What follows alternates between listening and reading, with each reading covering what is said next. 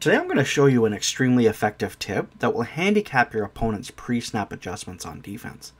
It's like running the hurry up without running the hurry up. So here we look at picking our play normally and rushing to the line like we normally would on a run play and snapping the ball. Again, we're going to show you the same thing on a pass play. We rush to the line like normal, trying to quick snap our opponent as soon as we possibly can. Now what we're going to do this time around is we're going to flip the play at the play call screen, knowing that we want to run the play unflipped. Once we break the huddle, we want to use the same hurry to the line technique while also flipping the play, and this is going to speed up the process tremendously. So take a look. You see how quick they get to the line, and then we snap the ball. Let's watch it again.